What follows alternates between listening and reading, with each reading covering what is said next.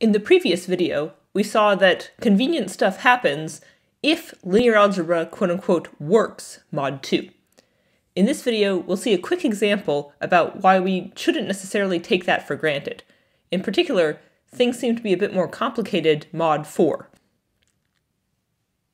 So here's an example. Suppose that sigma, our alphabet, is 0, 1, 2, 3, and we're working mod 4. Let's consider the matrix G. This is going to be our generator matrix, which is equal to 2, 0, 0, 2, 2, 2. And let's let H be G transposed. So H is 2, 0, 2, 0, 2, 2. Now consider the code C with generator matrix G.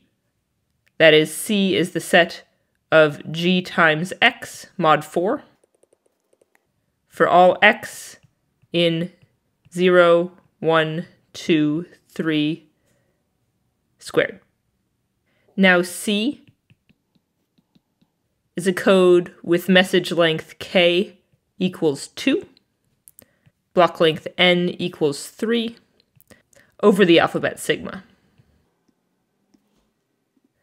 Let's try to do the same sort of thing we did in the previous video with the Hamming code with this code. So notice that for this H,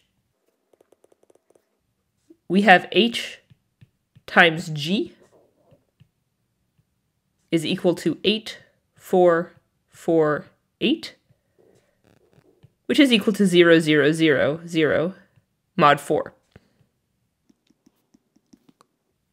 That means that H is a legit parity check matrix for C.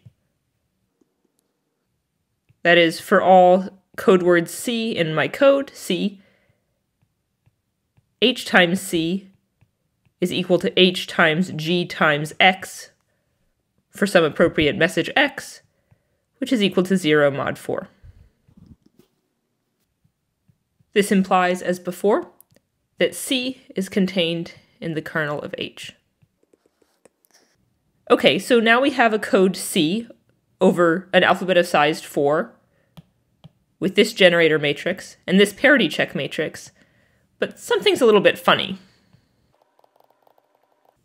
First, the dimension of the kernel of H, if we were to follow the logic that we had in the previous video, should be 3 minus 2, which is equal to 1.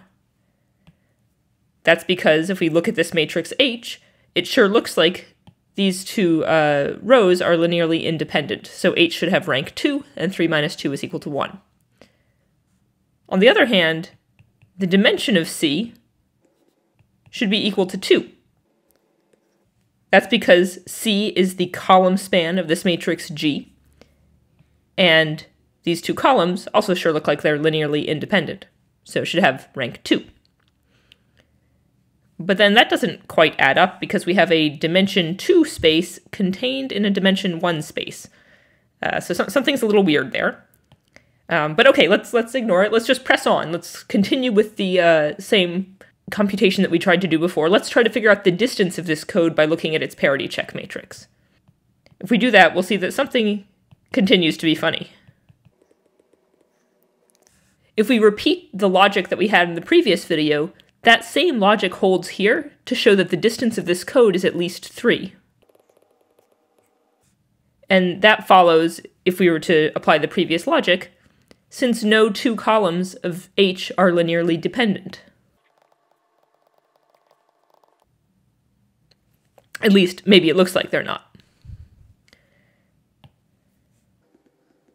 But consider the code word G times the vector 1, 1.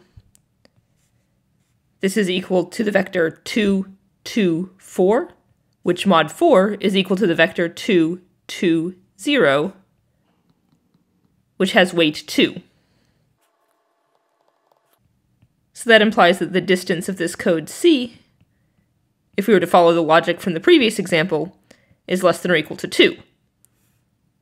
So now we conclude that 3 is less than or equal to 2. Also somewhat concerning. Okay, so what's going on here? So perhaps you saw this as I was walking through the argument. I said a number of false things, or things that didn't really make sense. The main thing I said that didn't make sense was that I asserted that certain vectors were linearly independent. For example, I said that the columns 2, 0, 2 and 2, 2, 0 were linearly independent. And I asserted that the columns, for example, 0, 2 and 2, 0 are linearly independent.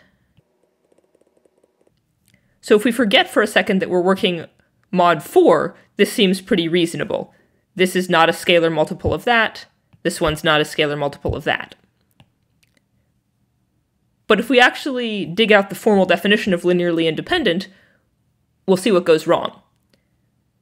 For example, if I wanted to formally show that these are linearly independent, what would I do? So here's a proof that's doomed to failure. Suppose that there is some non-trivial linear combination of these that's equal to 0. So say that, for example, A times the vector 0, 2 plus B times the vector 2, 0 is equal to 0. Then we conclude that 2B, 2A, that vector, is equal to the vector 0, 0, which, if we divide both sides by 2,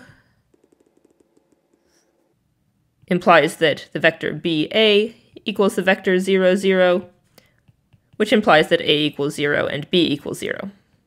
Hence, this was not actually a non-trivial linear combination. Therefore, these vectors are linearly independent. So this proof is just fine over the real numbers, for example, but it's wrong mod 4. The reason is that dividing by 2 mod 4 doesn't really make sense. And indeed, it is the case that we can have a non-trivial linear combination of these things that's equal to 0. For example, 2 times the vector 0, 2 plus 2 times the vector 2, 0 is equal to the vector 4, 4, which is equal to the vector 0, 0 mod 4.